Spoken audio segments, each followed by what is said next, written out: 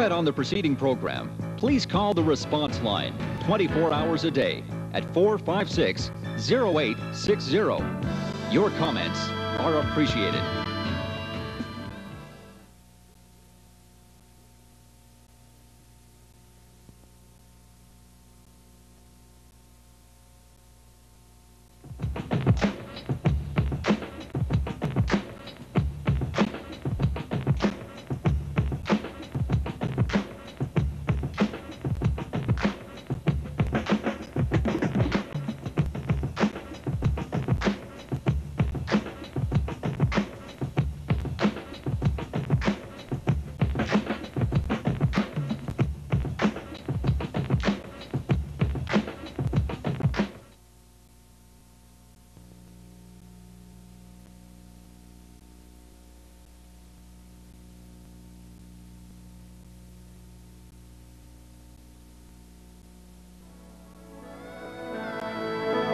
To comment on the following program, please call the response line 24 hours a day at 456-0860. Your comments are appreciated.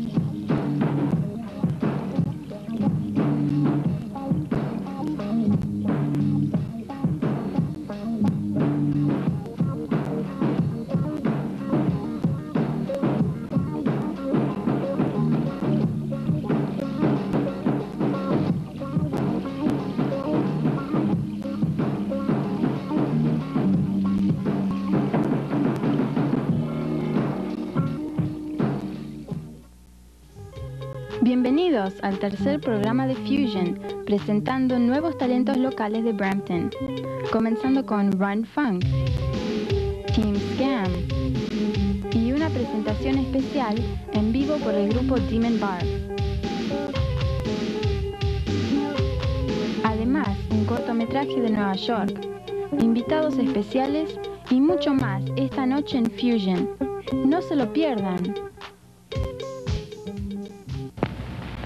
We hope you're enjoying your visit here this evening. Now, on with the show.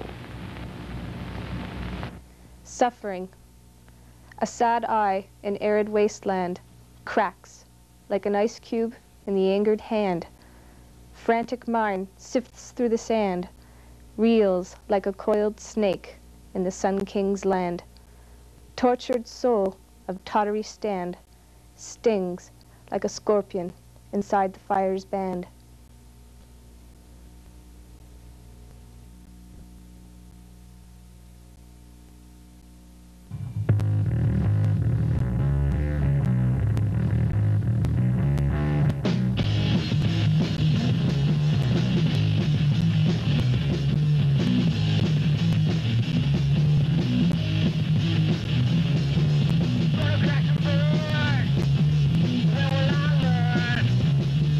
Take my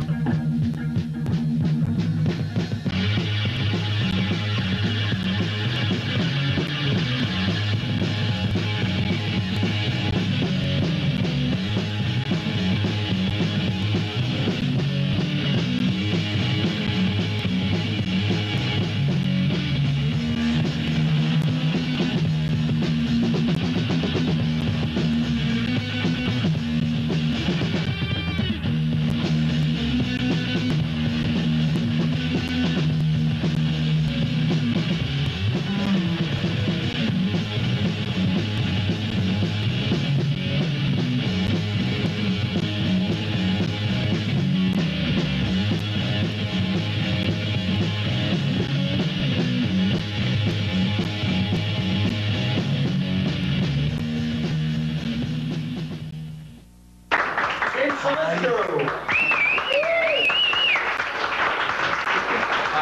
When I was a kid, my fun and game of choice was dodgeball.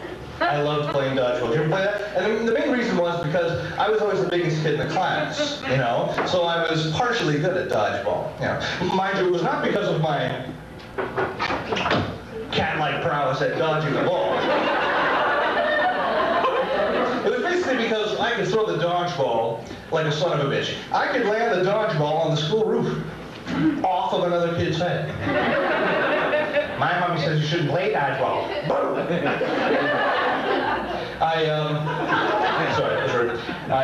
You know, and it was really good. That's what I had. I had that part licked. The problem that I had was how they picked the dodgeball victim. Remember this? Last one against the fence? Some kid would yell, "Last one against the fence, the dirty rotten egg!" Dirty rotten egg, of course, being a playground euphemism for a fat kid that can't run very fast.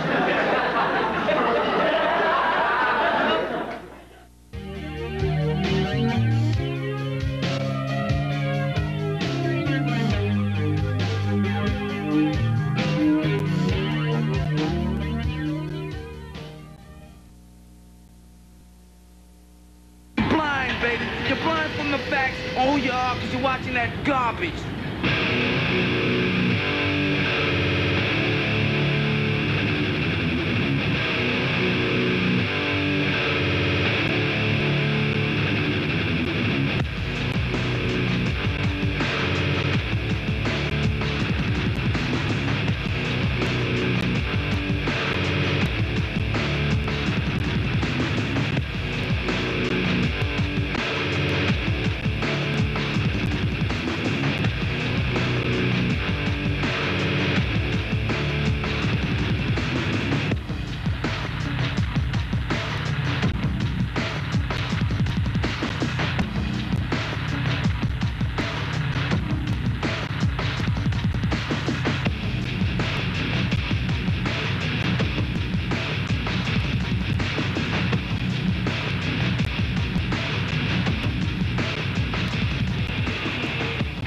Brothers and sisters, I don't know what this world is coming to.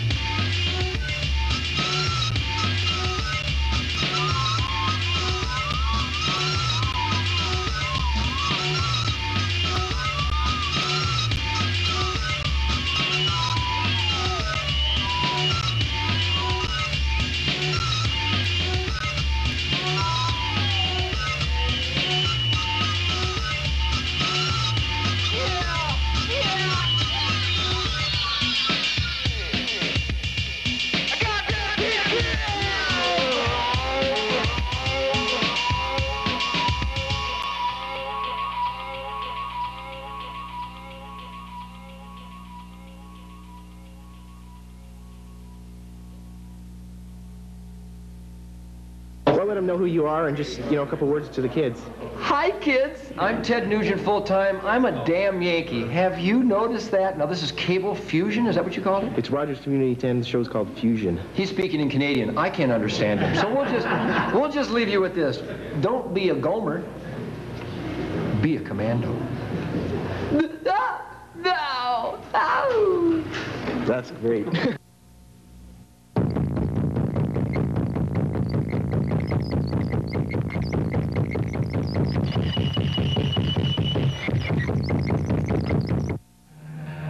Dream on. Not far from here. Tell me about your first encounters with the entertainment industry. I understand as a child you did some acting. Oh, you're right. Yeah, when I was a kid, my mother got me enrolled in speech and drama classes, and actually with my other brothers as well. And we all ended up doing commercials, and I ended up doing the majority, and ended up involved in movies like Village of the Damned. So they brought you around auditions and whatnot? Yeah. They're very supportive? Yeah, oh, man, I remember getting up very early in the morning, like before the sun had even arisen, and be there. Sometimes it's suppressing a cold. I have a vivid memory of waking up on a winter morning, and it's a very dark morning, and there's my mum putting hot lemon and honey, trying to make sure my throat was okay. Because of my connection with the alternative scene, City Limits was my favorite program on the service, and Christopher Ward was handling it then. And ironically, Christopher was getting his career off the ground as a songwriter. First of all, as a singer, because he released an album during his tenure with Much Music that was on Attic. And then he was also tinkering with the Atlanta Miles project, which then really took off in a big way for him.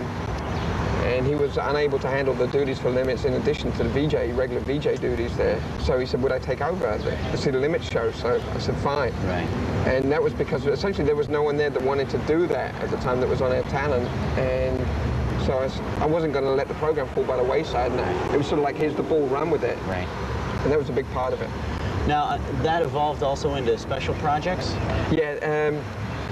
Oh, wow, I was doing so many things. There was the fax thing, and then the City Limits thing, and then they wanted me to do special projects, so I ended up doing documentaries on Bob Marley, Ska, Neil Young, and essentially it became the service's almost designated header or utility guy. I remember in particular your documentary special, Punk 76 to 79. Yeah. Now, your capacity in that was producer? Yeah. Yeah. I did that for the New Music. Mammoth job? Oh, it was really big. The New Music has one of the best music archives in North America, and most particularly of that scene, because the New Music got off the ground in 1979. And that was just post-punk, but they managed to capture everyone that was part of that scene. And, you know, that was, you know, Johnny Rotten. Then he was in... They were interviewing during his Pill days, but he was talking about his Sex Pistols days and, you know, the Dead Kennedys and the whole two-tone thing that evolved out of punk. So they had great archives, and I was able to go through that and log it all and then piece together that documentary and then do catch-ups too. And one of the big educations for me was just how important the Toronto punk scene was. I was very aware of the Vancouver punk scene, but I didn't realize just how significant the Toronto scene was, and so that was great for me. I have no real heroes in the music industry. There are people that I respect and like, but I have no real heroes per se. And so, ones that you enjoyed speaking to? Yeah, that's a better way of putting it. I always like to think of it, a good gauge of it for me is, would you invite them home for dinner? You know, and so there are certain people I'd love to have a non-camera dinner date with. Pete Townsend was amazing, Tina Turner was amazing, Billy Bragg's a great guy. I'd like to have a pint with Billy. In fact, I have had a few pints with Billy. Hugh Corn, one of the Stranglers. Timothy Leary was fascinating. When the Stones were through, did you get it? Did Jagger. Jagger's all business. On camera, he won't talk the talk. You know, he keeps it at business level. He's a tough nut to crack. I'd love to see him with his barriers down. Right. Well, even with the camera off, if there's people around, is he? No, he's very much on. Yeah. He's lived his life in front of the cameras and in front of the press. And the interesting thing about the role is that I too had great disdain for rock and roll press. Even still do. I'm just another schmuck doing a job with a camera, right? But I can understand the disdain for it, and it has this weird symbiotic relationship. Rock and roll needs the press, and then suddenly I became the press, and I was like, oh man, you know, please don't spit too heavily on me. Joe Visvari of Images and Vogue fame. He and I have been working the last year, getting some songs done. We're going to take another run at Dance Speak. Hopefully we'll get an album out. We've been recording it with Daryl Flint, bass player for National Velvet and Images and Vogue. And we have 6 tunes. We're going to keep going, and hopefully you'll see them on this program too. We're genuinely excited, and pray it all goes well and we get a record out. Is there any time schedule on it, or you just... No, we'll just keep going. Doing it as you're doing it? Within another year, hopefully, we'll get the record out. This September, the new music crosses over to Much Music, so both areas of my involvement will now be on one service. So the new music will keep me busy doing special assignment stuff. I'm still programming Much Music along with the other members on the programming committee. And then special assignment stuff's for Much. Whenever they need me to do, yeah, I'll be doing it. Kim, I want to thank you for taking time out to talk to us, and all the best in the future. Hey, my pleasure. Thank you for asking me, John. Thanks. All right. And Dance Speak. Watch out.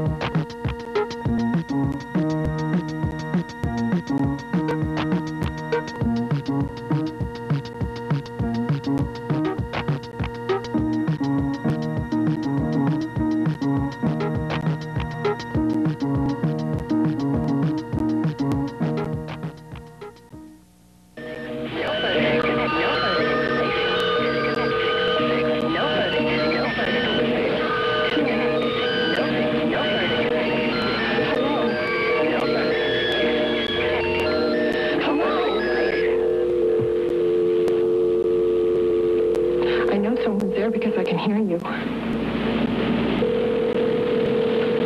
Why don't you say something or hang up?